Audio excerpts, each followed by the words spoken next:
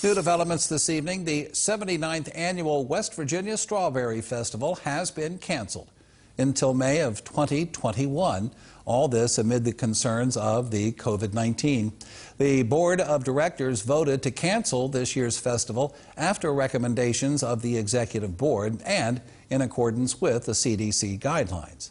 Board of Directors says that they will continue to keep the public updated as to what events may take place in the future. Officials asked to, and I'm quoting here, please bear with the festival board during this trying time for all of us as a city, county, state, and country.